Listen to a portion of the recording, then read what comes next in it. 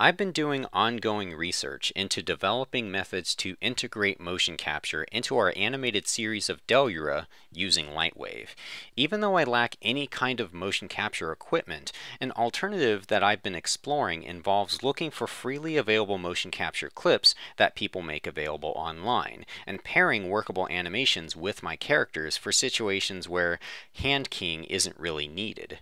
One big problem that I ran into, though, with managing large libraries of motion capture clips is that there isn't any easy way to preview many clips fast and efficiently.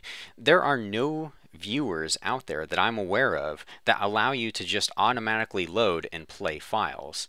So what I've done here is I picked out what I consider the very best of the BVH file previewers, and I've created a very simplistic companion script that allows you to browse through many files much easier. It works like this. First, open up BVH Viewer and position it as desired. A link to this program is provided in the description of this video.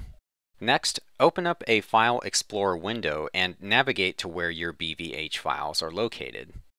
Lastly, run the BVHV Browser program and it will track when you press the up, down, left, or right arrow keys.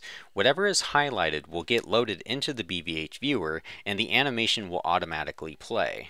If for any reason you need to pause the companion script's functions, you can right-click on the icon and select Suspend Hotkeys to toggle things on and off. This companion program is mostly a band-aid solution and it's not bug-free.